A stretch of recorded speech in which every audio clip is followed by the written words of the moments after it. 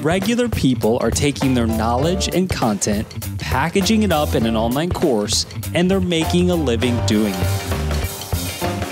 But not everyone is successful with online courses. There's a right way and there's a wrong way, and I'm here to help course creators actually succeed with online courses.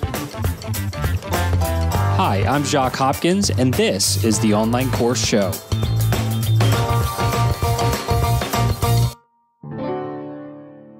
Hey out there, and welcome back to the Online Course Show. I'm your host, Jacques Hopkins, and newsflash, I absolutely love online courses, and here we are with episode 199 of the Online Course Show. If you're new here, welcome. We talk about all things online courses here. Oftentimes we'll have guests who have their own courses, or we'll bring in experts in certain areas, and that's exactly what we have today. Is we have an expert in offers and funnels and just really increasing and maximizing your sales for your online course business. And who doesn't want that, right? Like I said, this is episode 199. I teased it a little bit last week, and I'll do it again here today because we have a nice round number coming up in the next episode. Next episode is episode 200. And for 200, I have a very, very special guest coming on. And I decided I'm going to reveal to you at the end of this episode who that special guest is. This is somebody that I've wanted to have on the podcast for years and years and years.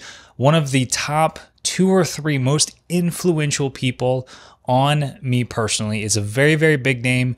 Most of you probably know who this is.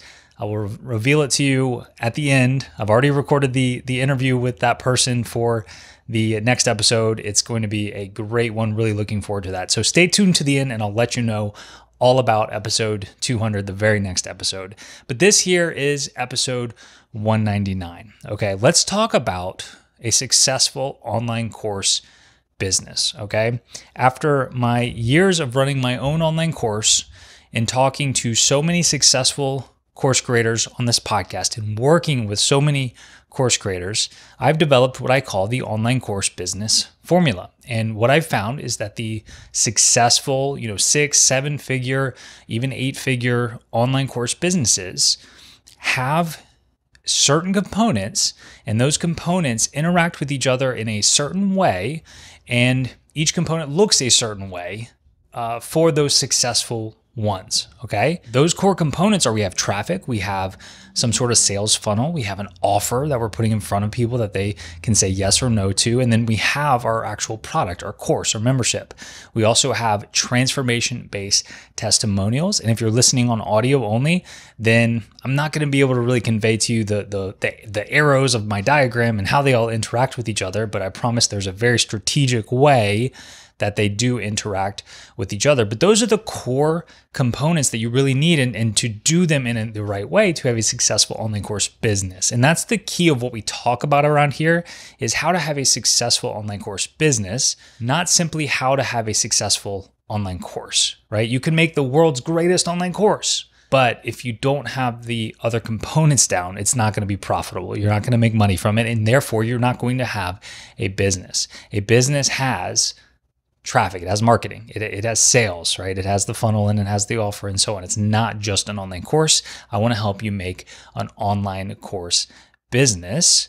And I have a training around all of this. I have about a 40-minute free training where I'm going to walk you through each of these components. I'm going to walk you through the formula, how they interact with each other, what order you should do them in, and if you're just starting out, and then maybe you're not starting out and you want to dial in each of your components, that's all in this 40-minute training. You can find that free workshop by going to theonlinecourseguy.com and clicking on free workshop at the top. It's not going to waste your time. There's no fluff. We get right into it. There's not even a hard sales pitch at the end, trying to give you as much value as possible there. Now, as far as that online course business formula goes, my guest today is going to talk primarily about some of the middle components, the funnel and the offer, because that is what he is an expert in. My guest today, his name is John Ainsworth, and he runs an agency where he helps course creators 2 to 5x their existing revenue. So he only works with people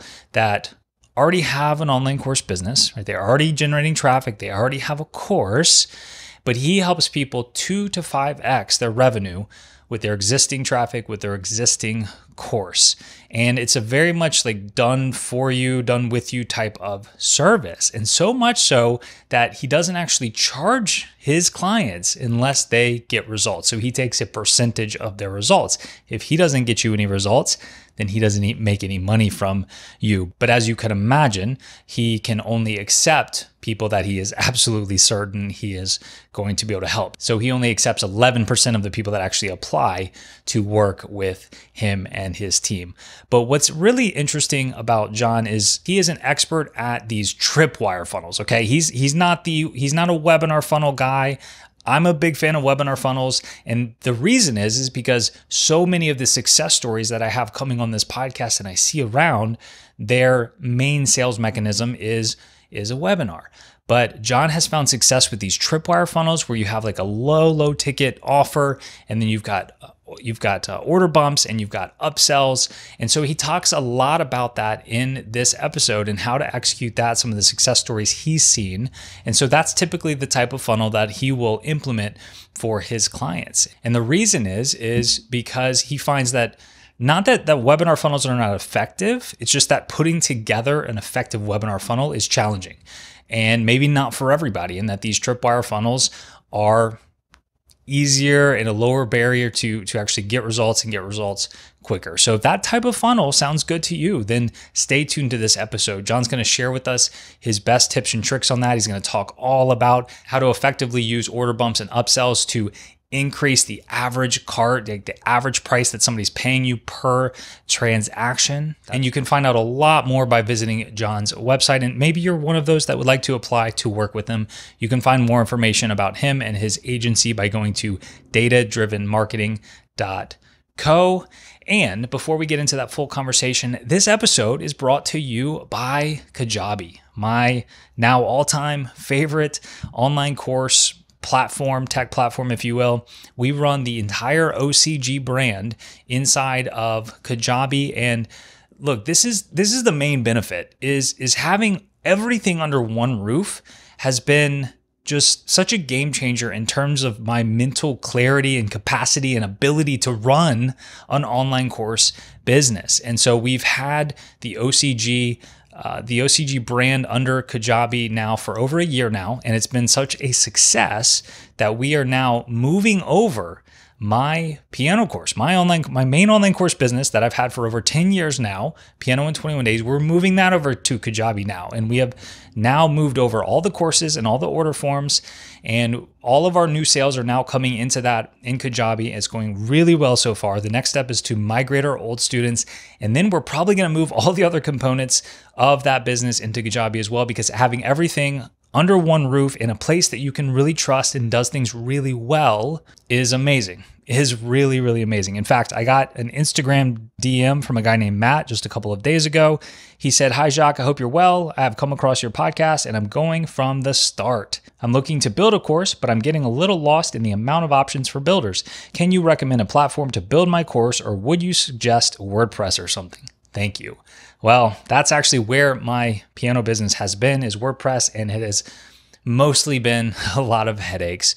And so I would highly recommend to Matt, starters like Matt, don't think anything else of it. Just go with Kajabi and you will thank me later. I have lots of people in my coaching program that are on all these different platforms. They're using, Teachable for their courses. They're using something else for emails. They're using something else for landing pages, and just they're using all these different pieces of software. And they could just wrap that all up and be using Kajabi instead. And some of them have actually made the switch to Kajabi and are super, super thankful and are really happy with that decision. So it's a place that you can run not just an online course, you can do that, but I was talking about the online course business earlier. You can run your whole online course business in Kajabi. And let's take the tech part, let's take that headache out. And let's focus on the things that really matter, which is making great courses, making sales for those, and impacting others. And Kajabi allows you to do that. I've got a great offer for you. If that sounds good to you, you can head to everyclickkajabi.com. And there you can take advantage of this offer where you'll get a double free trial of Kajabi. If you just go to their website, you'll just get like a 14-day free trial. If you use this link I'm telling you about, you'll get a 30-day free trial of Kajabi. You'll also get my full course showing you every single mouse click, every single keyboard keystroke that I made when setting up my entire online course business in Kajabi. I recorded that whole process so that if you're looking to build an online course business in Kajabi, you can just follow along, follow the steps, every single click, every keystroke as well. No steps left out. You'll get that course free if you use my link, everyclickkajabi.com. You'll get that longer trial plus my free course on exactly how to set things up. Once again, everyclickkajabi.com. Okay, so with all of that out of the way, let's go ahead and jump into that full conversation with John Ainsworth from datadrivenmarketing.co.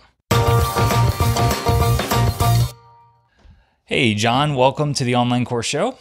Thanks very much. Glad to be here. Let's start pretty basic. Like, tell the audience what you do. Who do you help? We partner with online course creators, and we help them somewhere between about 2 and 5 times their revenue through email marketing and funnels, mostly. We do it on a payment on results basis. If they don't make more money, they don't pay us anything. We work with people who've got from a few thousand visitors a month up to, got a client like 9 million YouTube subscribers. Payment on results. That makes me think of Hormozi, right? Put together an offer so good, people feel stupid saying no to it, right? I would imagine with a kind of a guarantee like that, you got to be pretty selective about who you work with. Is that fair to say? Yeah, we take on about 11% of people who apply to work with us. So we've got like a form on our website. It's the first step. People go fill it out. And it asks a bunch of questions. If we think they look like they could be a good fit, then they get through to the next stage where we have a 15-minute call where we check more, could they be a good fit? If they get through that, they get to the next stage where we have like a 45-minute call and we ask them a bunch more questions and like really check if they're a good fit. If they get through that, then we do a full audit with them. And at that stage, like, okay, cool. Yes, definitely you're now in, so we have to be pretty picky but I don't really like it any other way. Like, I don't want to work with anybody where I'm not sure I can make them. I don't want someone paying me money and then not making money from it. So, it kind of works for us. Yeah, I agree with you. But the 89% that you're rejecting, like, it sounds like they still want help. Like, they have goals that they're trying to reach. Like, what is the difference between the 89% you're saying no to and the 11% you're saying yes to? So the model that we use is we start working with people who've already got a source of traffic, they've already got an email list, and they've already got product market fit. And those are not easy things to get started with. So we have kind of certain minimum requirements on all of those 3. Like, they have to have certain level of, proof that people are really enjoying their courses, they really like them, that they're buying them, even though their funnels maybe aren't great at the moment.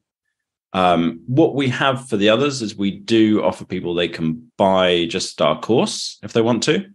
And so, like, we've got a group coaching program, like a done with you and a done for you service, where we help clients. But if somebody, as part of the coaching program, we built a whole course out, and if they want to just buy the course, they can get that at that stage. And we've had someone recently, actually, who a while ago bought the course and then it's like implemented enough that she now qualifies and just come back to work with us. And sometimes we point them off to other people because, other people have different models where they can help someone who's just getting started. We don't work with people who are just getting started. Yeah, that's fair. Like, we had Bryce Gump on the podcast, and he is a paid ads guy, and we were talking about funnels a little bit, and he's like, I don't really help people with funnels a lot, but who does is John. John helps people with funnels. And so that's really great that you stay in your lane. That can be really hard to do for people. So just to make sure I understood it correctly, I'm trying to kind of take notes and follow along. But the big 3 things you mentioned that for the people that you do want to work with on this really close level would be they already have product market fit, they already have an email list, and they already have an audience. Mm-hmm. Yeah. What about the size of it? Does it matter what size the email list and audience are? Yeah, the minimum of 10,000 for the email list. And then an audience where when we plug it into our spreadsheets, it shows that we could help them to make a bunch more money. Like, most people who've got website traffic aren't getting enough of those people onto their email list. So we know what percentage we can get them to. And if we put it into our spreadsheets and it's going to say, yeah, we can get these guys to a much higher level, we can make them a bunch more money. They're going to be happy. We're going to be happy. Everyone's a winner. So it depends, because audience, it depends, right? Because YouTube channels convert differently to website traffic, converts differently to Instagram. So I can't say like a specific number on that, but with the email list, it's 10,000. What do you for people that don't have those things, like maybe they have an audience and an email list, but they don't have product market fit. What do you tell those people? Yeah, so we do with someone who hasn't got product market fit, we'll do an initial session with them, but they can't then work with us long term until they've got that part figured. So we'll do an initial session where we help them figure out, right, these are the steps you need to go through to prove product market fit. And we aren't the people to do it, but we can show you what the process is. So for example, you're going to need to survey your audience, check what topics people are really interested in. You're going to maybe you want to do a pre-sell to them to make sure, okay, is that definitely something that's worth doing? Then you'll want to make sure you make an amazing course. If you want help with that, here's a contact of ours who is an expert at putting courses together in terms of like making sure you've got the right topics covered, you've got the right support materials, it covers different learning styles, that kind of thing, if you want to work with them. Otherwise, here's a podcast I did with them where you can kind of go through and get the basic idea of like all the kind of steps to go through. And then if you do that and you have that course made and there's definite interest in it, then you can come back and work with us and we'll help you to crush it in terms of selling a lot of them. So there would be a fair amount of people listening to this that do, fit those criteria. Email list for at least 10,000 people, a budding, YouTube channel or TikTok or whatever, and product market fit. They're looking to scale, right? They're making $5,000, $10,000, $15,000 a month, but they feel like they could be making 30, 40, 50, 100, whatever. So it sounds like that's the 11% that you end up working with. Is there a common thread or common threads among that group of people in terms of what their problems are? I imagine with how dialed in you have this thing, you can you've got it isolated to like, okay, you come in, you fulfilled this. Okay, now we need to go ahead and optimize these core areas to get maximized results. Yeah, there's three main areas that people have gaps here. Is it everything in threes? I can remember things in threes. So one is increase the revenue. Most people have got a low revenue per sale. So most people average order value is way too low. Second thing is most people, they have too small of a percentage of their email list who are actually buying from them. And the third one is most people have too few email subscribers compared to their audience size. So what we're trying to do is increase the revenue per sale, increase the percentage of email subscribers who are buying each month, and increase the number of email subscribers. That's the three big topics. Do you want me to dive in with those into kind of how we do it? Yeah, if you don't mind. I mean, should we start with revenue per sale? Yeah, and that's the easiest one. That's actually the one we recommend most people start with. So there's two main ways to do it. There's order bumps and there's upsells. And most people are just missing these completely, or if they've got something, then they're not optimized at all. So I know you know this, but an order bump is on someone's checkout page, they have a tick box where there's an additional product that they can buy. You've got like 2, 3, 4, maybe 5 sentences explaining what it is. It tends to be, you'd normally do it about a third of the price of the original product that someone's buying. And if you set it up properly, then between about 30 and 60% of people will buy it. So it adds on average about 20% to your revenue. And that can be done quite quickly. Like you can get the first version in place. You can just go through existing products you've got, find what you've got that might be a good fit, add it in, and then from then on, you make maybe like a bit less than 10% extra revenue. And you can do that in a couple of days. If you've got, let's say, 7 courses, you could go through and do that in a couple of days. I do in general love order bumps. I have mixed feelings on upsells, and I want to talk about that a little bit. But as far as the order bumps go, one common objection I see is like, where do you draw the line between including something as an order bump versus just as a bonus with the offer? Yeah, it's a really interesting one. I mean, generally what we do is we take stuff that is already a separate product, that's already sold separately and isn't part of the course at the moment, and then go, would that fit with this? And what the things we're looking at here is something that goes really nicely with what they're selling, but isn't required. And the bonuses, I know there's crossover there, right? The bonuses could be something else that's going to help you with the same kind of idea. So it could be additional workbooks. It could be additional like Q&A session that goes, through. So the highest ever performing order bump that I've ever seen, somebody was selling a course about how to run your marketing agency. And the order bump was interviews with 8 marketing agency owners about the biggest mistake they made when they were scaling their agency. And so you could include that as a bonus. You absolutely could. But at some point, you decide, okay, well, what else? What things could I offer for additional money here? I think they're great. I mean, I think it's just like, take something that you're already comfortable that there's a separate product. Look what you've got that's the best thing at the moment that might be a good fit, and add that in. I don't think the idea is take something out that's currently a bonus. You totally could do, but I normally do it with a separate product. And also, one of the things that works really nicely here is to just start with something. Like, don't try and make the perfect product, just get something in there to get going. Most people want to optimize everything and make it the perfect order bump, but like, just start with something you've already got. With Piano in 21 days, we've got two main offers. The bottom level and the promised outcome is essentially the same, like learn piano quickly. But the bottom tiered offer, the lower priced offer, is basically my video course, and then the higher tier is the video course, and then like every possible bonus I could throw in there. Like, we have additional courses, we have some interaction, we have a community, we have all kinds of stuff. Okay, so with the bottom tier, the order bump is one of the bonus courses from the top tier. That's easy, right? That's super easy. It's effective. It works. But because of my business model and the way I've structured it, it's just like, hey, the top tier is just like everything that I have. I've always struggled with what the order bump could be for that. Any suggestions on how I would go about crafting up an order bump for that top tier product that I offer? Interesting. Okay. If it's all right, I'll try and answer it now, but what I'll do is I'm going to get my team. What we do sometimes for people is actually like go through, come up with order bumps for them and mock them up like on a checkout page. So I'm going to get my team to go through and have a go at this for you. But off the top of my head, let's see. So the current situation is you've got everything that you could possibly think of already added in as a bonus. Yeah, and look, I'm all about simplicity. So that's like, I like saying, okay, what's the dream outcome? Learn piano very, very fast, and then like, okay, certainly there's other objections to that people might have, and let's create bonuses around those objections. And then as a simple business model, we give people 2 options when they sign up. You can just get the course, or you get the course and every other bonus I've ever concocted up.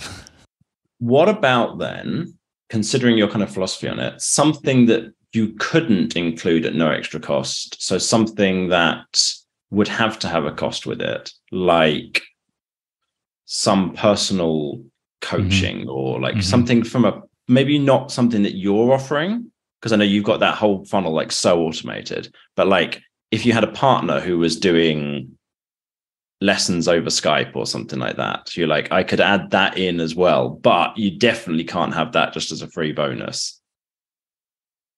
Would it fit? Why not? Because I do. So look, my upper tier is within the funnel. There's a $200 discount down to $797. So regular price is $997, and one of the items in the stack is 2 one-on-one private lessons, and I have offered that, John, for at least 5 years. And you know how many times I've done a one-on-one lesson with somebody that bought my piano course? Like 4. Okay. And I've sold thousands and thousands of copies of this. I for whatever reason, people do not, take advantage of it. It's very interesting. And so the one order bump that I have tried is basically what you're talking about is, hey, do you want 3 additional one-on-one sessions, for another, $197 or something like that. And I don't have that active right now, but I did try it for a while, and some people would take advantage of it, but nobody ever, then they had 5 sessions and they don't even take the first one. So I felt bad like selling something to people that they literally never use. Interesting. Okay. But on the other hand, it's free money. Yeah. I had a friend who was doing guitar lessons, and he would always sell at like Christmas time or whatever else. Why not buy some for somebody else? And he said that was always his most profitable ones, because people never come and actually use all of the sessions that they've been bought as a gift, Yes. But does feel a little bit weird selling someone something you know they're not going to actually use. So yeah, I don't know. That's I guess interesting. I I'm was going to more, come up with an answer for you, but I was more not trying to discredit what you were saying. I was more trying to validate what you're saying. Like, yeah, look, I was on the same page with you. Like, maybe add a couple of one-on-one sessions, even though I'm already including a couple. Like, let's add even more. And people definitely took advantage of it. Not super often, but sometimes I'd see this weird transaction number come through. Like, somebody bought for like $960. I'm like, oh, they took advantage of that order bump. That nobody ever cashes in on. But that is interesting. Like, basically what I'm hearing is if somebody's already, got a pretty good business in place, they're selling courses, but they don't have an order bump on their offers, that could be like the top spot to look at possibly increasing your revenue by 10, 20, 30%, just like that. Yeah. Yeah. And that's what we're typically seeing. Like, we track this on every single project. I've got the spreadsheet here. Let me pull it up. Order bump revenue. We've got one client where they've made $104,000 in the last year from order bumps. And the average increase in revenue is just under 20%, it's like 18%. Wow. All right. So one of the reasons I like order bumps so much, especially compared to upsells, is that it doesn't feel like we're like tricking people. There's no bait and switch. Like, it's right there in front of them before they hit checkout. Like, if you wanted to have this little adder, great. I have mixed feelings about upsells, right? Tell me your thoughts on upsells, because it feels like once we hit checkout, like, then give them the stuff. Don't try to sell them again. Okay. Let me try and put it a different way for you then. Let's imagine you're in a business where you've got 7 courses. Let's say you're selling English language courses, right? You've got like A2, B1, B2, C1, C2. Someone buys your intermediate, your B1 course. Then for me, like, a perfect order bump at that point is something like getting hold of our PDF vault, like get hold of every PDF that I've ever made around this topic. And so it's like an additional thing. It's outside the course, but it's like an additional useful resource.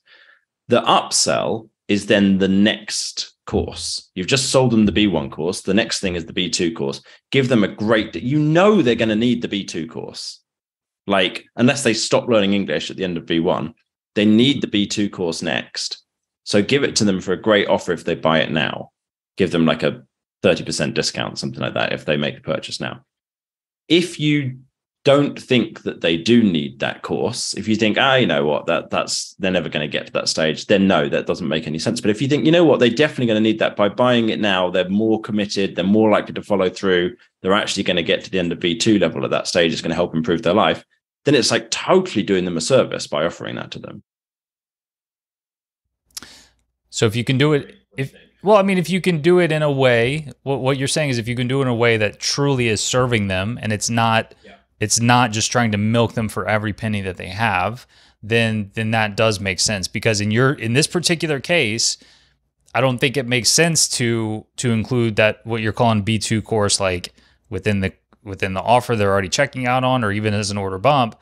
What you're saying is this is something, if they do what they're paying for now, then they will want this afterward, and we're rewarding them with a little bit of a discount if they go ahead and buy it now versus later.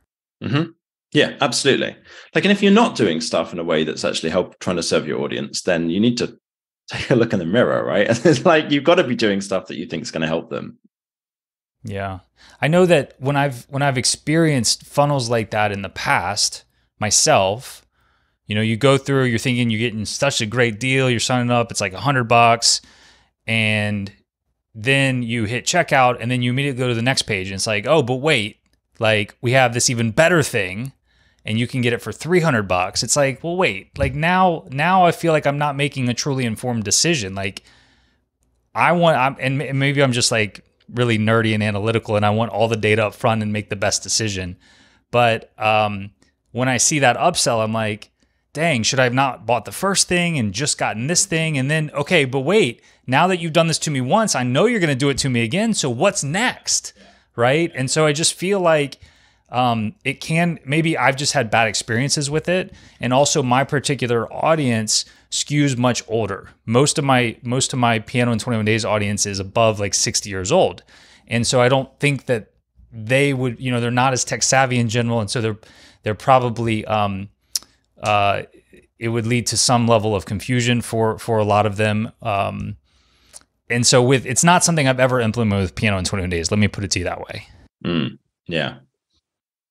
Yeah, I get that. That makes sense. I think that marketers have a tendency to ruin a lot of stuff because they can be scummy, right? Yeah. But that doesn't mean that the tactics are inherently bad. If you go to Apple's website and you say, I want to buy an iPhone, then they're going to offer you a whole bunch of other things that can go with that iPhone, which are effectively like order bumps. And you're going to have the option to buy an extra case, and you're going to have a chance to buy what else they're going to offer you, like an iPad, maybe. I'm not sure. There's a whole bunch of stuff they'll offer you when you're checking out. And after you check out, they're going to offer you Apple Care, like your kind of insurance you get afterwards. Now, you might say, no, Apple Care is a scam as well. I don't want that either. But it's like, but the process of going through it, I never find feels gross. I just like, yeah, of course, that makes sense. Of course, those are things I might want to get, as long as it's offered to me in a way that is polite and charming and not aggressive. And, I've been through funnels before. I'm like, dude, back off. You're basically telling me, if you don't buy this now, your life will forever be terrible. And you'll look back at this moment and your children's children will say, you fool, why didn't you buy that thing on that day? And instead, it's like, we're trying to help people. It's like, okay, you've got that thing. That was a great choice. This is definitely going to help you to be able to improve your life in X, Y, or Z way. You're going to be able to train your dog better. You're going to be able to learn piano faster, whatever it is. The next step after that is going to be this. If you want to get help, if you want to make that commitment now and buy that thing now, then this is an opportunity, and we're going to reward that by giving you a discount. If you don't, no big deal. You've still made a great choice about it. It's like, I think the way that you do it is really important. I can get down with that. It makes me think of another, marketing and sales strategy in the space, like evergreen webinars. For the longest time, everybody's using these fancy pieces of software that pretend that it's live, and it's, it's got the fake chats and everything. And I don't believe in doing that. I don't believe in pretending it's live when it's not. Some people still do it, but that doesn't mean that having an evergreen webinar in and of itself is wrong. Maybe just that particular way of doing it is wrong, and there are more authentic ways of doing it, which is on-demand webinars and basically same thing, but not pretending it's live. Do you see the, like, is that a fair comparison, you think? Yeah, absolutely. I know actually you found, didn't you, when you changed it, I think it actually increased your conversion rate. I think you said it did. It did when you changed it.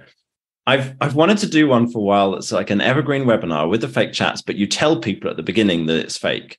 And then you have like all the fake chats come in and go, what do you mean it's fake? But then if it's fake, surely it's live, because now just say something back to this. And then you reply back to the fake chat, like as if it's live, but just kind of messing around with it. Just having fun with it, But I think the reason why it kind of can help with it being the evergreen webinar that auto plays at the beginning is like, it forces somebody to go watch it now instead of saying, you can come back, watch this anytime you like. It's like, because I know you won't. It's like, but you have to watch it now. There's no other option, but let's be honest about it and kind of not pretend that it's live when it's not. Exactly. Yeah. The software that I've been using lately that I really like that doesn't pretend it's live is eWebinar. Have you seen that one? No. Yeah, it's a newer one, but it's really cool. It's got some interactive features. You can do polling, and it's got other interactive features, but it's got like a live chat that you can easily log in, or someone on your team can easily log in and monitor the live chat and still interact with people, even though you're not presenting it live. Or if you're not there, it'll go to your email and you can respond later. And I've had pretty good results with that, because I, like, in the presentation, I'm like, look, this is not live, but we do have a chat that sometimes we're in there live and can interact with you. And if not, we'll get back to you as soon as we can. Right. So it's just taking the same concept and then going, well, how can we do this in an ethical way? Yeah.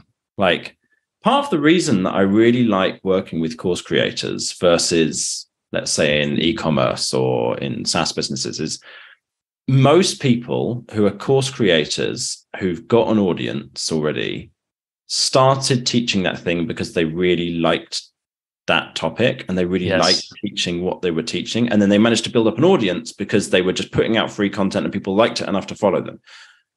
So they're good, ethical, nice people who have got good quality courses who want to help people. And so if that's the starting point, I can be like, okay, cool, let's add marketing onto that, but we're going to go in the right direction. Whereas some people who are just like, I just want to start a business that makes money, it's kind of can get a little bit gross. And it's not something that I've really enjoyed necessarily working with. You know, there's certain things that you sell, you're like, the world doesn't really need more of this. This isn't actually kind of helpful.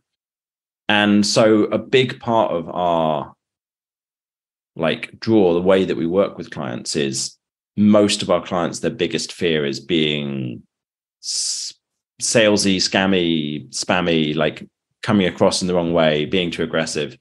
And a lot of our job is going like, you can do this stuff in a way that is okay. You can do this stuff in a way that is people will still like you. You know, there's your audience is still going to be happy to be working with, you know, to be following you. You're still going to feel good about yourself, but you also can make more money. I couldn't agree with what you just said more. You know, what I typically find is like, of all the different components of their businesses, the course is the best component because like that's what they were good at. Like they were good at cooking or birding or playing guitar, and so like that's where they put most of their effort and passion into was the curriculum and making the course, and maybe even got better at the video side of things and video editing because that was the product. Like that was the main vehicle for people to learn. But then they didn't know the first thing about funnels and traffic and email lists and all that. So I completely agree. How did you get into all this? Like, did you start as a course creator yourself? No, I used to work in fitness marketing. So I'd work with charities and local government to help get inactive people from hard to reach groups into activity. So cancer patients, disabled people, over 65s. And what I found was, so they'd all have these different classes that they were running. You know, they'd run different classes in the local gyms or at the local sports centers. And I'd also work with like private organizations, like just, you know, a gym or a swimming pool or a yoga center who wanted to fill themselves up. And when I started learning about funnels and I started getting good at it, what I found was you could just fill all of these groups up really quickly. And then you were kind of out of a job because you just filled it up and they didn't need anybody anymore. So I was like, oh, what can I do? What can I get into that has unlimited capacity? And so I tried out working with e-com businesses, SaaS, and online course creators. I wanted to still be online because I was like, well, I mean, two things. One, that's generally where you've got the most capacity. And two, I wanted to be able to travel the world and not worry about, you know, having to meet people in offices and stuff. And I just found that online course creators was the best fit. It's like, it tended to be, like I said, people who are super ethical, who had great products, who very often didn't know stuff about funnels and email marketing, and obviously had, you know, completely unlimited capacity in terms of delivery. And what's the time frame here? How long have you been doing this? 5 years. Yeah, switched over in 2018.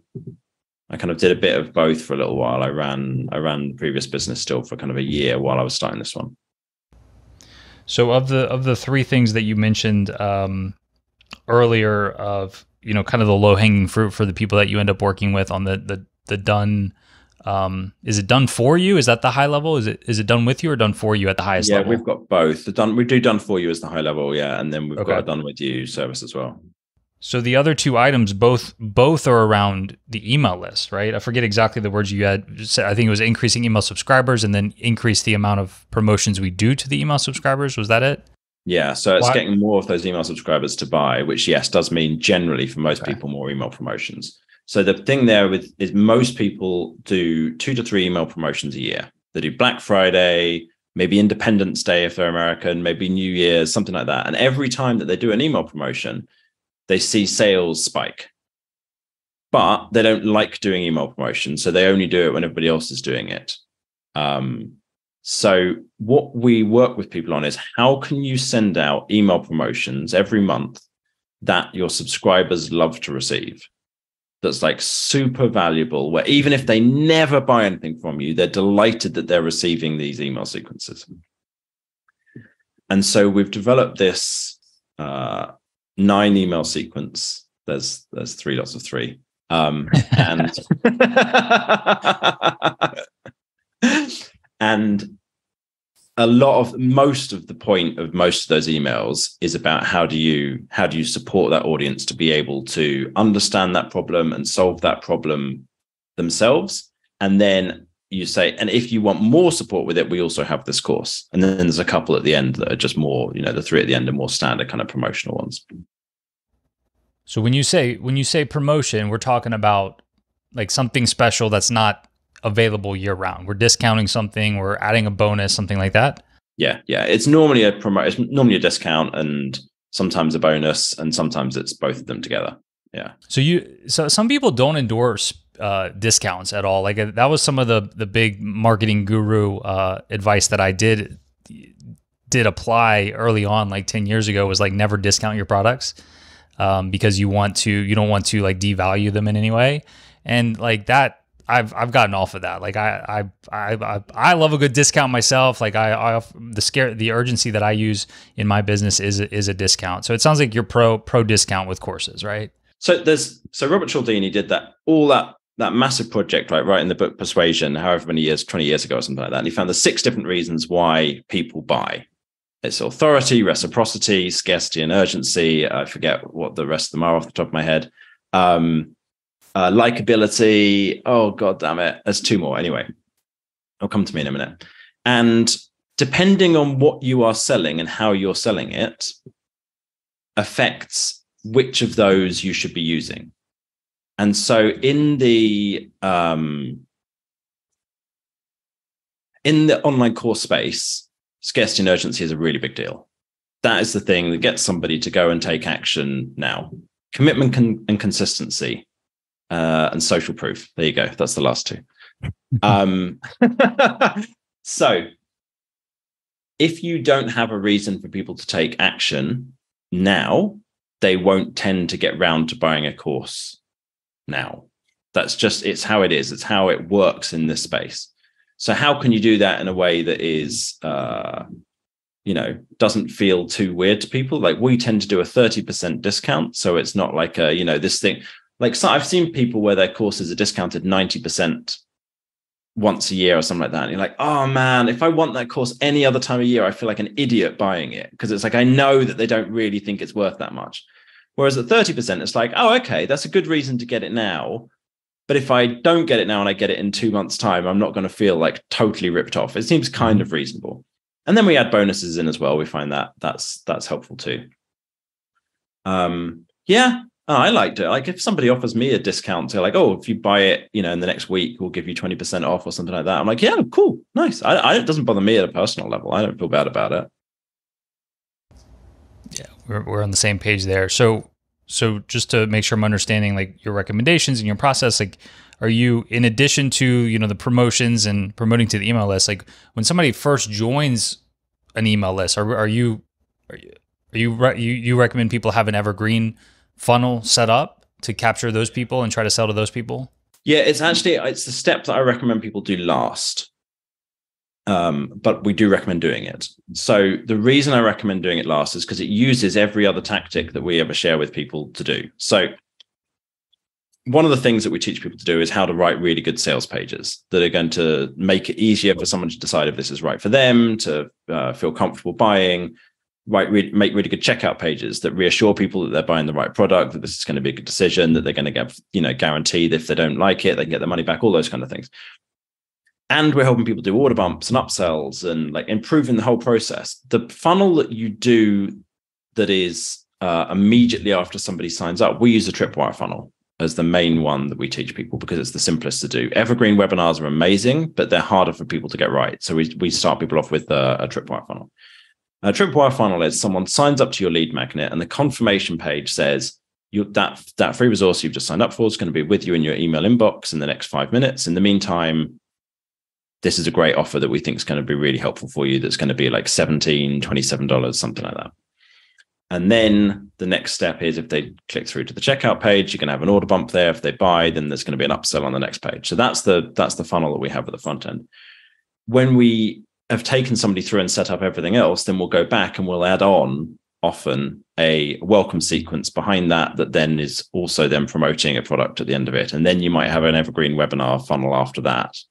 But that's starting to get more advanced. It's like there's evergreen webinars.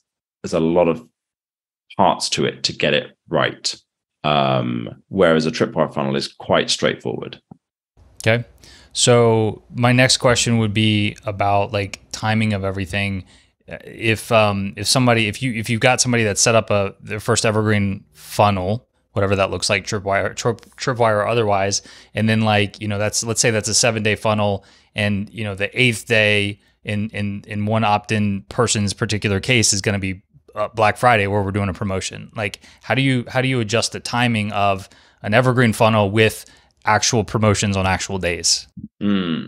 Yeah. I'll be honest, we don't do a huge amount to try and make that perfect for every subscriber. What we're mostly focused on is one of the things is there's so many different kinds of clever funnels that you can do. What happened I'm going to take a step back. When I first started the business, we went through every single different marketing guru's course that we could find, Russell Brunson and Ryan Dice and Jeff Walker, and like every single different type of funnel that we could find. And we tested all of them out, and we found which of them worked consistently for everybody, which of them were effective in terms of like a good sized increase in revenue, and which of them did not take too long to do. And so based on that is how we built out our whole system. So the reason why we don't emphasize webinars is because they're harder. We're like, okay, what could you do straight away that's going to make you more money now? What could you do that's going to be effective for pretty much everybody, even if you're not great on camera, even if you're not experienced in putting together a script, what have you? So as part of that, our philosophy is, how can you make it really simple to run these kind of things? So we don't have masses of automations that we teach people about. So someone goes through your welcome sequence, and then they go into an email sequence that is now, maybe partway through. It's not perfect, but it's okay. It's like you could exclude everybody who, only include people in your email promotions who were available at the very start of the promotion. But I don't know. I think it's all right. I just don't think it matters all of that much. We try and focus on the 80-20 as much as we can. Like, what is it that's going to have the biggest impact, and then kind of chill a little bit more about the rest of it. Yeah, I think that probably works well and better for people with like more than one offer too. Like with Piano in 21 Days, we basically have just the one offer. And so I would never want to do this, do evergreen and, somebody's get this big pitch, hey, this is your last chance. And then the next day there's another offer that's basically the same thing. So I'm big on the user experience as well, but recognize that, a lot of people have multiple offers, multiple courses or whatever. And so maybe that approach could work. But for Piano in 21 Days, it's really important to get people in the evergreen sequence, try to sell them there. Then at the end, if they haven't bought or unsubscribed, that's certainly not the end, but then it's still for us, it's still somewhat evergreen from there, because basically every 3 to 4 months, that same person will get repitched the offer, but it's on their timeline of the original opt-in, right? So we never do big live launches to the whole list. Once you opt in, you're getting pitched every three to 4 months until you buy or unsubscribe, right? So we have people that will buy that opted in 5 years ago, and they're on their 17th promotion, and that's just the way the automation works.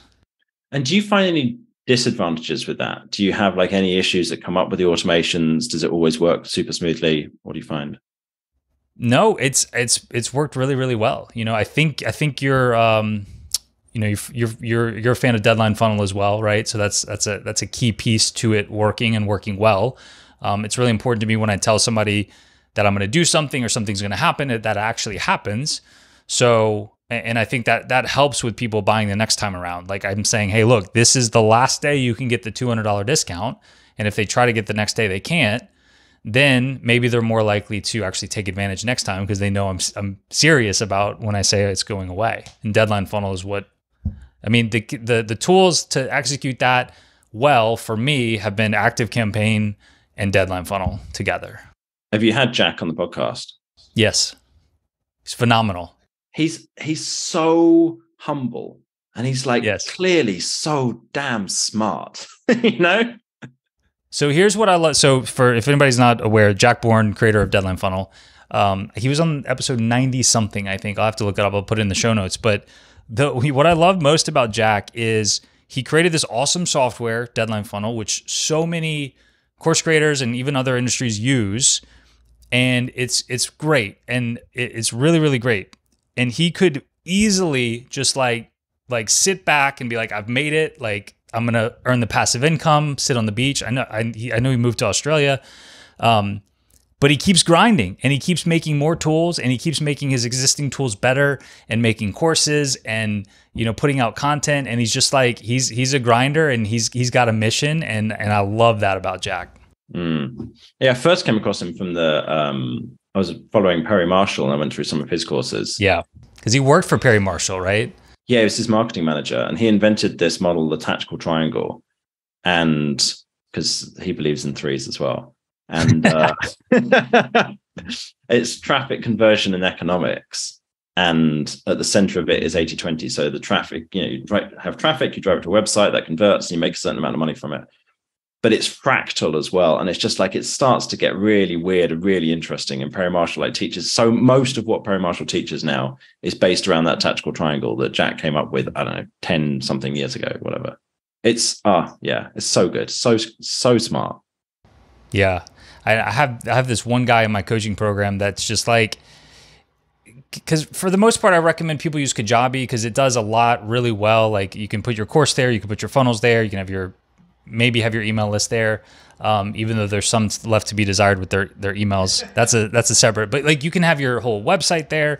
And for most people, like we're talking about, most people want to focus on what they're good at. They want to focus on quilting, and they're not web developers. And so if I can keep as much as possible in one place, for most people, that's a really good thing as long as it works.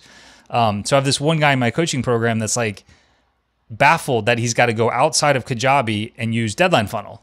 He's like, why? In his mind, it doesn't seem that hard for Kajabi to be able to implement that feature, right? And I'm like, dude, I think it's a little more complicated than you're thinking. Like, it seems simple, but I think Deadline Funnel, there's a reason they've cornered the market on the evergreen deadlines because it works really well. It's not as simple as you might think. And I don't think it would just be like a day of programming for Kajabi to implement it into what they do. So just go ahead and use Deadline Funnel because it's awesome. Yeah, so good. All right, so back to the email stuff. The third thing was like actually increasing your email subscribers, right? But you're not talking about doing that through additional traffic. You're saying it in a way that optimizes the traffic that's already coming in. Do I have that right? Yeah. So most people can about 5 to 10 times the number of new email subscribers they get per month from their website. No way. That's way too much, John. There's no way that's true. 5 to 10 times more with the existing traffic? Virtually everybody is at a 0.5 to 1% opt-in rate. Like I've talked to hundreds of people about their numbers, and I'd say about 95% of people are in that range, 0.5 to 1%. And most. So clarify what that is. That's like just a new unique visitor anywhere on the site ending up on your email list, right?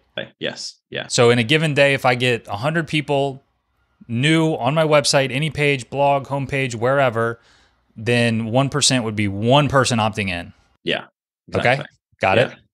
And virtually everybody can get to 3%. And the best we've ever had is 9.3%. I would say not many people can get there, but most people could get to 5 if they really, really worked at this.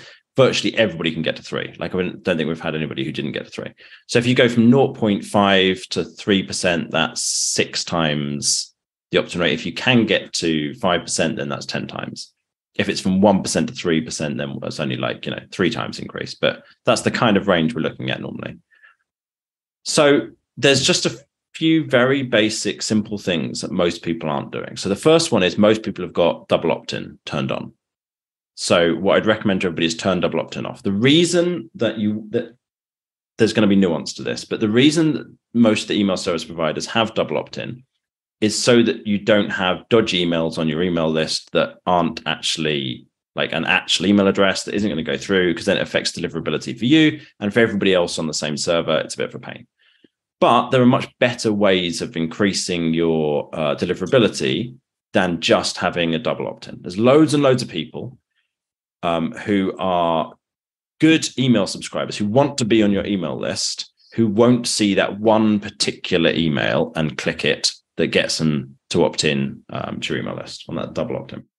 So let's just clarify real quick, just to be abundantly clear. Double opt-in meaning the first email I get is, hey, please confirm you actually want to receive emails from this person. Click this one more time in an email, and then you can start getting emails. That's the double nature. Single opt-in is, if I opt in for something, then I'm getting the emails, right? Exactly right, yeah.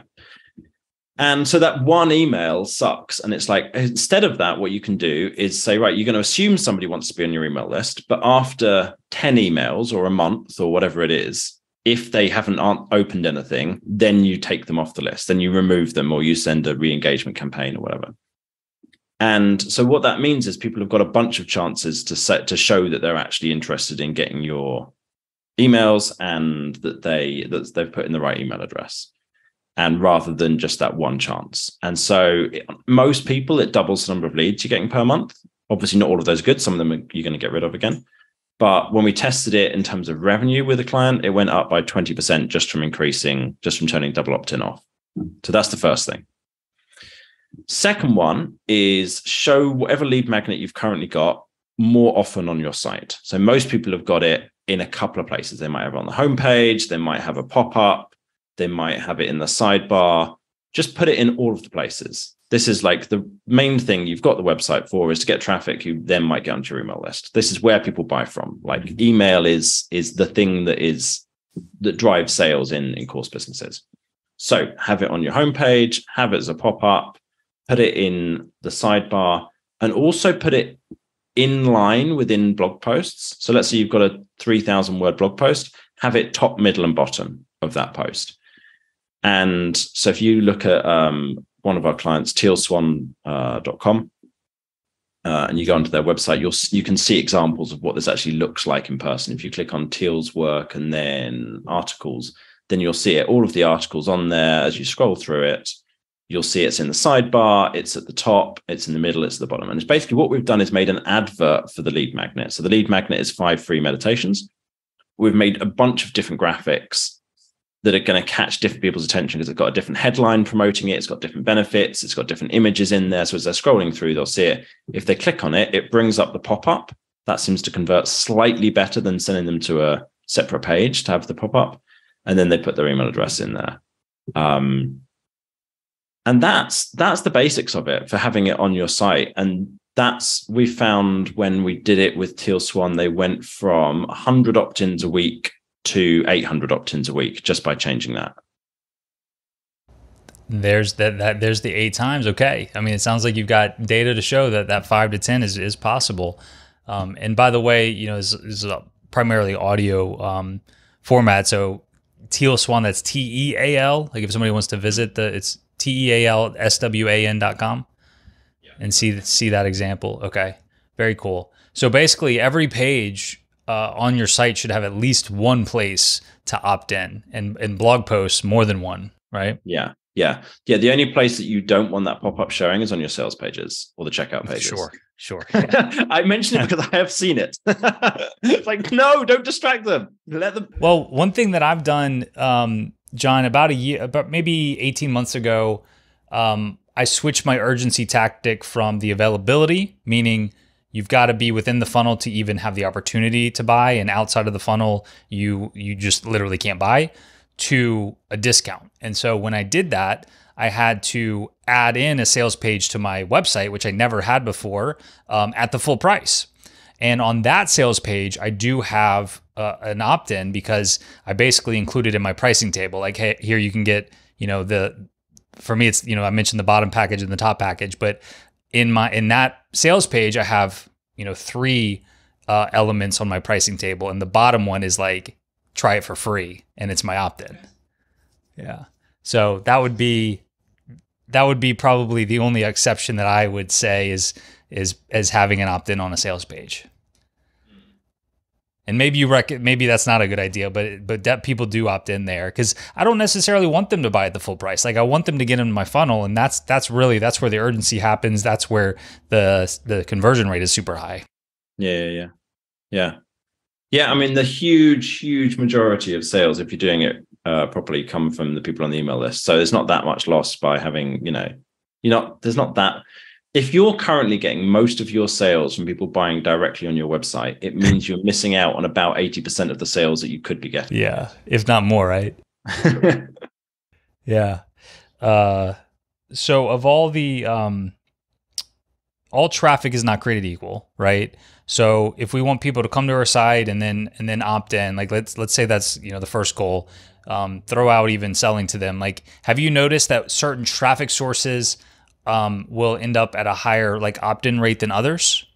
Well, if someone's coming from, let's say, your Instagram, then the opt-in rate is astronomically high, because what's happened there is someone's had to leave Instagram to get to your website to come and opt in. So on the website, we mostly have the opt-in just be a pop-up, but we also do have an opt-in page, a regular lead magnet opt-in page. And if we're pointing somebody from Instagram, we'll point directly to that page, or from Facebook or YouTube or whatever else, right?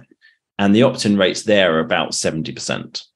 Whereas if you just had an opt-in page on your site and we're pointing traffic from within the site, you get it about 40 to 50. And if you have cold ads pointing to your opt-in form, you're looking at like, I don't know, 20, 25%, something in that kind of ballpark. What I've noticed is SEO traffic is actually one of the lowest. And there's a lot of factors there, but what I've seen, what I feel the reason is because there's very specific intent with SEO traffic. Like they were searching for something that maybe is unrelated to whatever your opt-in is, right? In some cases, completely unrelated. But I've noticed, I have some people I've worked with where their only traffic source is SEO, and they get a ton of traffic, but then just a handful of opt-ins, and it's like, why can't we get these people to opt in? We're doing what John says, like we have these opportunities to opt in everywhere on the blog post, everything. And I think that at some point it's just like, you've got to look at the quality of the traffic and what their intent is. So when you say SEO traffic, do you mean as opposed to direct or from referrals, or do you mean as opposed to you got a YouTube channel or an Instagram channel or something like that? No, I'm talking about like Google search, right? Yeah, but Google search versus what do you see as the better traffic? Oh, yeah. So like through some sort of content marketing channel, right? So yeah, exactly what you're saying. Like they watched the YouTube video first, or they watched Instagram, or they're already subscribed and they finally moved over to our website. Mostly content marketing channels or from, well, I guess if they're coming from an email list, we don't need them to opt in. But yeah, compare, and even ads too. Like if we run an ad and we're saying, hey, go download our free workbook or go attend our webinar, like if they click on it and go to our site, there's intent there. Like it's congruent. It's like, okay, I see this workbook, I want it, I'm going to click on it, and there's more information about the workbook. Whereas if I have a course about, surviving in the wilderness, and somebody is Googling like how to make a knife, and they find an article I wrote, well, that doesn't mean that they're in the market for a course on, or even a workbook on, 8 tips to survive in the wilderness. Maybe all I wanted to learn about was knives. Yeah. So the interesting thing with that, I think, is it's true if you look at the point of opt-in, but like with SEO traffic, what we're seeing, like I said, is like that kind of about 3% is a realistic number to get to. If you're looking at YouTube channel, if you compare views on your YouTube channel to number of opt-ins that you can get, you're looking at about a 1% opt-in rate. So of those who make it from the YouTube channel to your website to the opt-in, 100%, they're like really likely by that point to opt in, but it's quite hard to get them over. And actually getting to 1% involves quite a lot of like, one of the things that's drives me crazy with YouTube videos is once you've made the video and you've got it up there, you can't go back and add in to the video to promote your lead magnet. Like you can change your blog post really easily, right? Yeah. On the YouTube video, you can add in, oh God, my brain's gone. But like a little pop-up on the video at the end. You can add the cards. You can add cards and end screens. Yeah. Right. Yeah. And you can have the description link off to the lead magnet, But the ideal is you promote the lead magnet in the video itself. So there's a friend of mine, Ben Dozwolski, he runs WOD Prep. So it's a workout of the day. What's that? CrossFit. And so in every video that he's got, he'll promote one of his lead magnets. He'll be like, today we're going to be doing a video about like how to do more pull-ups. If you want the ultimate guide to doing the maximum number of pull-ups, you can download that from wodprep.com/pull-ups, whatever.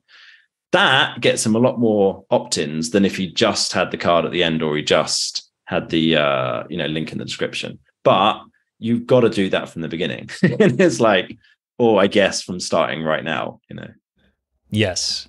Yes. That is one thing that I did from the very beginning 10 years ago is at the end of every video, hey, if you want to learn more, go down my workbook. But it does lock you into that opt-in too, right? So the only thing that's changed is originally it was like the first 8 days of my workbook, of my course in a free workbook. And over the years, it changed to the first 5 days because I was giving away too much for free. So those first few videos still say, hey, go grab my workbook of the first 8 days, and they click on it and then it's the first 5 days. But like, if I ever wanted to change my main opt-in or that just like wasn't working anymore, or maybe somebody's got an opt-in that's simply not relevant anymore, right? Then that's the only like negative to like actually saying it in the video. Yeah, 100%. Yeah. And I don't know the way around that apart from make it generic, but then you don't want it to be generic. You want it to be specific. So I don't know. But it's like, I think overall you're better off mentioning it. And like, if you ever change your lead magnet page, make sure the old one redirects. Fair. Like if your YouTube videos are pointing somewhere, and then, because I saw someone do this not long ago, I was like, oh, what happened to all our opt-ins? It's like, oh my God, you have to set up a redirect. Either redirect or update the links in YouTube, right? All right. What I've found is that a lot of course creators struggle more in the traffic department, right? They actually have decent funnels and courses and offers and make some sales, but if they could just increase the traffic, if they can double their traffic, maybe their business doubles. If they can 5x their traffic, maybe their business 5x's, right? Do you have any advice on traffic, or is that just like completely out of your lane? So here's what we do. The way we look at it is once your funnels are really damn good and you're making as much money as possible from every visitor who comes to your site, you can afford to buy traffic. Because if every visitor is worth twice as much to you, then it's much easier to be able to afford to just spend money on ads to get people along to your website. So the approach that we take is we go through the whole process. We increase the average order value. We increase the number of email promotions. We make sure they're really optimized. We increase the opt-ins, and we set up a front-end funnel, and we optimize everything in there. And then once we've got that working, then we start to look at how do we drive more traffic through ads. So we've got some like specific benchmark numbers we're looking to hit with that front-end funnel. How much of the traffic is converting? What's the average order value, etc. And then we'll start to run ads into the lead magnet to start with. And then if we're getting it that you're driving traffic to the lead magnet from ads, those people are opting in, and then a percentage of them are buying, we'll then start to test out ads directly into the Tripwire funnel. So going straight to the sales page, because even though the conversion rate will be a bit lower and you don't get the leads, you do get, you haven't lost those 60% of people who didn't opt in, who, with a lead magnet, who then weren't seeing that sales page at all. So I'll point people straight in there. If we can get that working, then you can kind of start to scale up in that way.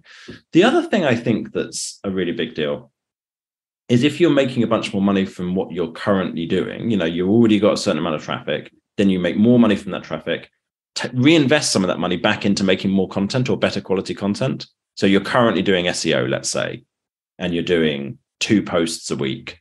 Well, now you're making a bunch more money. Take some of that money, put it back in, and now do 4 posts a week, or do better YouTube videos, or whatever else it is. So that's the kind of approach we take with it. How about you? How do you approach that one? My favorite form of traffic generation and audience building is content marketing. I think it's one that, depending on the platform, can give you a lot of bang for the buck in terms of, you make a video or a other type of piece of content, and it can last a long time. I've got one video I made 5 years ago that makes me like 5 figures in sales every month. Now it was a hit, it's got millions of views on YouTube. But I would have never been able to make that video if I hadn't made the 45 before it, probably, right? That were kind of duds.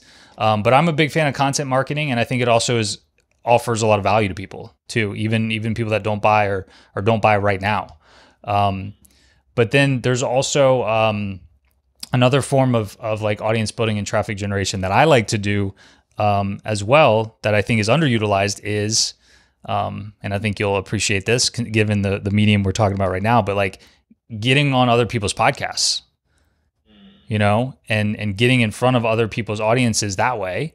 You have a podcast, I have a podcast. I don't know about you, but when people like pitch me to come on my podcast, it's awful. Like people do not know how to pitch to come on somebody else's podcast. Like maybe 1% are halfway decent, but they're either not from the person, they're from some agency they've hired to try to get them on shows, or they're just like very generic, right?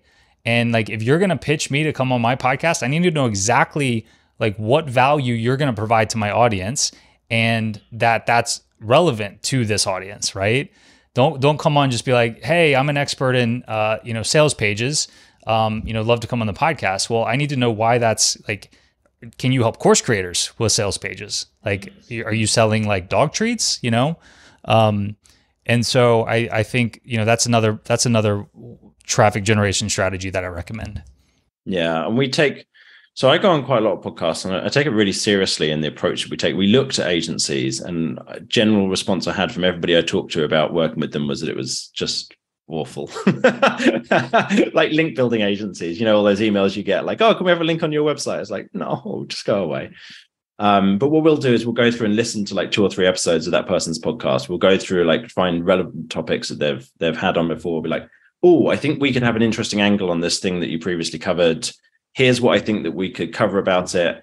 And I'll often do podcast swaps as well. Like we'll say to somebody, do you want to come on our podcast and talk about, I think you'd be really good to talk about this, and I can come on your podcast and talk about that. Yeah. And I just feel a lot better about trying to do it in a way that, like, if I received that email, I wouldn't think, oh, dear God, Yeah. And look, like, I can only imagine the people that got to have the really big podcasts, how many emails they get. Cause I get probably one a day, and my podcast isn't giant. And it's just like, I'm just constantly blown away by how poor the pitches are. And so I think it's low hanging fruit because the bar is so low. Yeah. I have somebody who manages my email, so I never see those. Good for you. All right, John. Well, this has been a pleasure. Let's talk about like where people can find more about you and your stuff. Like let's start with the podcast. What's the name of the podcast? Podcast is The Art of Selling Online Courses. How did you come up with that name? Online course show was already taken? My copywriter told me that's what we're going to call it. She's very pleased. No, I like it. Yeah. And so, like, what's your pitch for your podcast? Like, how why should listeners of this one listen to yours? Yeah, so we do about half of the episodes is me interviewing my delivery team, on what have they done recently to actually increase conversions or increase revenue for one of our clients. And we try and get really super specific on, okay, here's exactly the way that we wrote these emails, or here's the elements of a sales page, what have you. And then the other half is interviewing people who are, suppose there's two other types. One is people who run course businesses themselves, so it's case studies. And then the other kind is people who drive traffic for online course businesses, because we don't primarily focus on traffic. So like, okay, let's interview people who are really good at YouTube videos, or really good at YouTube ads or Facebook ads, or all this kind of thing. So those are the elements that we're not really covering. So we want to try and help our audience in that way. Very cool. And then your website, and is there any specific place on your website that you'd want to point people? Yeah, so the website is datadrivenmarketing.co, and that's just going to allow you to go see everything that we're up to. If you want to get if you want us to do a review of your funnel, you can go to pimpyourfunnel.com, And we put in your numbers, so put in like your name and your email and like your website traffic and that kind of thing. We'll figure out for you of the tactics I've mentioned today. And there's like, I didn't mention everything today, but like of the tactics we work with with our clients on, which of them are most likely to work for you? Which ones should you do first? And how much revenue is it going to make you? And then for about 5 people a month, we'll do a video funnel review as well. So we just only have kind of limited time, so we can't do it for everybody. But if you fill that out, then there's a good chance that we'll do that for you. So that's basically someone from my team will go through and review your homepage, your courses page, your sales page, and your checkout page, and tell you this specifically is exactly what you need to change. So then you can just go through and make those changes yourself and make a bunch more money. I thought everybody was getting videos, man. I went through that. I went to that link a couple weeks ago, and I was like, I got a 15-minute personalized video from somebody on your team, and I was like, holy smokes! Like this is a killer funnel, like that, very personalized.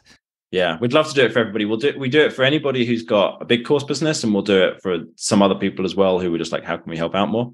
But my team do a lot of work on those videos, and they're pretty badass. Yeah. When we charge for them, we charge $1,000, but we try and do as many as we can free for people as well. That's at pimpyourfunnel.com. Amazing. I owe you some money, it sounds like. You're good. You're all right. Look, there was one question I meant to ask you earlier that I would love to drop for you before we get out of here. But you mentioned that like benchmark numbers. You mentioned with traffic coming in, you feel like everybody could get to like at least 3% on traffic into opt-in, into actually opting in. Are there some other benchmark numbers like that you feel like are like targets for people in terms of, okay, maybe landing page opt-in rate or total funnel conversion rate or something like that? Yeah. So if you're doing email promotions every month, you can expect to get about 0.3% of people from your email list to buy each month. That's assuming you're selling kind of lower ticket stuff like $100, $200, $79, that kind of thing. So let's say you've got 100,000 people on your email list. Then you're looking at, what would that be? 300 people buying, 100,000 times 0.3%, 300 people buying each time that you do a promotion. On a tripwire funnel, you're looking at about a 3% conversion rate from new subscribers to sale with order bumps and upsells. Order bumps is about 30 to 60% conversion rate, and upsells is about, once you've really optimized it, you can get to about 15 to 20%. We've had higher ones. We had one recently at 28%, but normal is kind of 10 to 20, 15 to 20, that kind of thing. What else? Checkout pages. Typically, if you can get your checkout page to convert at about 20%, you're pretty good. We've got some with clients converting at about 50%. So that's of people who get as far as the checkout page. They've gone to the sales page. They get to the checkout page. For them to actually buy, about 20% is pretty strong there. I'm just trying to think the number conversion rate from sales page to checkout page. I think it's about 20%, but I shouldn't really say when I'm not completely sure. Yeah. All good. No, those are some good numbers. I think people are always wondering even if they are, a lot of people aren't even tracking their numbers. And when they are, it's like, okay, I'm tracking this. Is this any good, right? Should I work on making this better, or is it already as optimized as it could be? So having some benchmarks is always a good thing. I've pulled up the spreadsheet where we track all of these things. The average conversion rate from a sales page to a checkout page, 23.4%. So yeah, it's about right. Very nice. John, it's been a pleasure, man. Thanks for coming on. Appreciate you sharing all this with us. Cool. Yeah, of course. Thanks very much for having me on, man. Really appreciate it. Yeah, of course. Let's do it again. Take care. Catch you later. Another episode in the books. Thank you so much out there for listening. You're on your commute, you're walking your dog, you're on a run, you're at the gym, you're listening at night before going to bed. I cannot thank you enough for being out there and listening and supporting this podcast. Just simply thank you. And thank you to John for joining me here today. Remember, his website is datadrivenmarketing.co. He's also got a podcast about online courses. So you check out his podcast if you just can't get enough online course podcast content. His podcast is called The Art of Selling Online Courses. I've been on his podcast a couple of times now. So, hey, maybe you could start on one of the episodes I've been on, but he's got a ton of episodes over there as well. Remember the free workshop I told you about, the free training? It's called the Online Course Business Formula. If you want to learn about all the things that successful 6- and 7-figure course creators are doing that you probably are not doing yet, or maybe there's one little thing here that's just like the missing piece for you to make it all come together and work, that's what you're going to learn in that free training. Just head to theonlinecourseguy.com and click on free workshop there at the top. For all links and show notes that we've talked about here today, you can find that at oc.show/199. And next episode is that magic 200. So I told you at the beginning, I would tell you who the guest is for episode 200, and it's with one of my all-time favorite people. See, back 10, 11, 12 years ago, I was really trying to make some kind of online business work. Ever since reading The 4-Hour Workweek, that was about 15 years ago. No, the guest next week is not Tim Ferriss. Maybe he'll be episode 300. But ever since reading 4-Hour Workweek, that's what really made me want to create some kind of freedom business, some kind of online business that allowed me to live anywhere, do anything, make more money than I was making as an engineer. And look, I had a lot of failures. I tried a lot of different things. I tried a couple of blogs. I tried to make an app. It wasn't until I found an online course business around something that I knew I could teach other people that I really found success.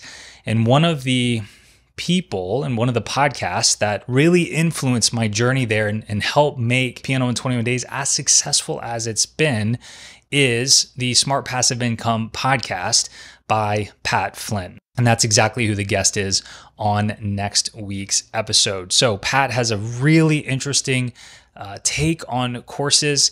He didn't start on courses until maybe 6 or 7 years ago, well after he had started his business, because he was afraid about how it would look. He gave a lot of information away for free. He didn't want to feel like he was duping or scamming people, but he got some advice from a friend of his that said, hey, look, courses can actually help serve your audience on an even deeper level. And so he's been doing courses ever since. And recently he rolled out a new model for his courses. He's got this all access pass and he calls them community centered courses. And so he's got this just whole new take on courses. And that I thought was a great opportunity to really geek on courses with Pat Flynn. And so you'll hear us talk a lot about that in the next episode and just his progression and his story with courses. This conversation I'll share with you with Pat Flynn is over an hour long. And I only got to maybe half the things that I wanted to ask him. So it was a phenomenal conversation, super value packed. It's an episode you definitely won't want to miss. So that's coming up in the very next episode 200. So this has been episode 199. Hope to see you next time for that special episode 200. I'll see you then.